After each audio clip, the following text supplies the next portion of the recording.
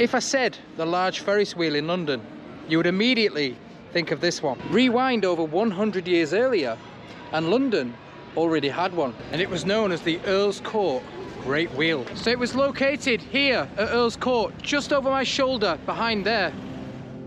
The Great Wheel, Big Wheel, or Gigantic Wheel, as it was also known, opened in 1895 as part of the Empire of India exhibition at Earl's Court. The exhibition was built on what was essentially a piece of railway wasteland, landlocked between all the various branches of railways known at the time as Earl's Court Junction. It was well positioned between the local railway stations of Earl's Court, West Kensington and West Brompton stations. Construction began in 1894, and it was based on an earlier design of the original Ferris wheel, which opened in 1893 at the World's Columbian Exhibition in Chicago, with the name Ferris wheel coming from its designer, George Washington Gale Ferris Jr. However, the Earl's Court wheel was a copy of that design, and not officially a Ferris wheel, although we tend to call them all this today. The European rights to the Ferris wheel patent were acquired by an engineering company owned by Walter Bassett and based in Greenwich, where the Earl's Court Great Wheel was manufactured. Made of steel and standing at 308 feet tall, some 44 feet higher than the Ferris wheel, and only 135 feet shorter than the much more modern and marvelled London Eye. It weighed over 1,100 tons and had a theoretical capacity of over 1,600 people at a time in its 40 cars. That's a lot of people at one time on a Ferris wheel, especially by Victorian standards. It was also powered by 2 steam engines, and a complete revolution took around 20 minutes. It carried over 2.5 million passengers in its short existence, closing in 1906, just 11 years after it was built. This was mainly due to its dwindling ridership in its later years. So as we can see, it proved very popular at the time, and some say you could see as far as Windsor Castle from the top.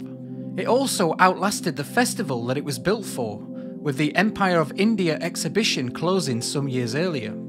It was supposed to go out with one final bang in 1907. They were originally planning on blowing up the wheel with explosives.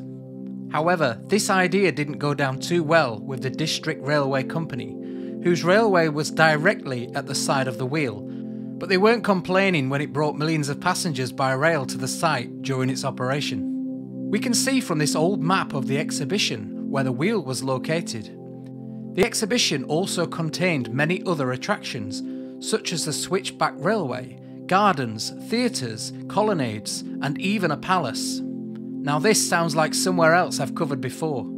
Check out my Crystal Palace series for more information. Once the exhibition and the wheel had been demolished, most of the land reverted back to being railway sidings and industrial usage. There is nothing remaining from the Great Wheel today, and the view of the land it once stood on is now obscured by the Transport for London Ashfield House offices. Other similar versions of the Ferris wheel appeared around the world.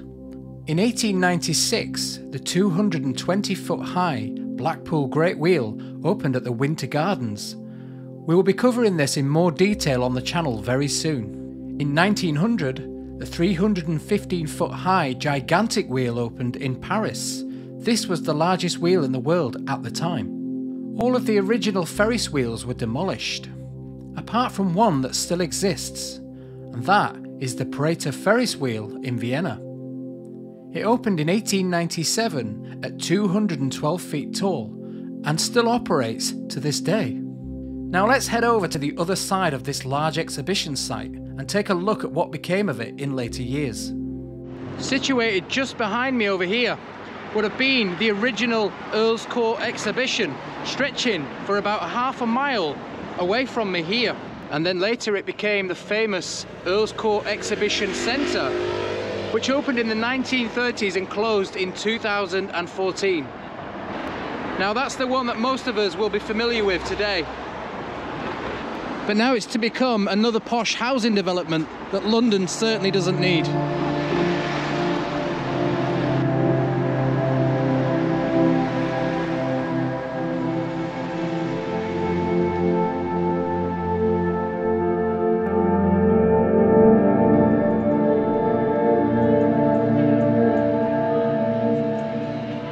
So whilst the London Eye is a great icon today, it certainly wasn't the first, and it certainly won't be the last.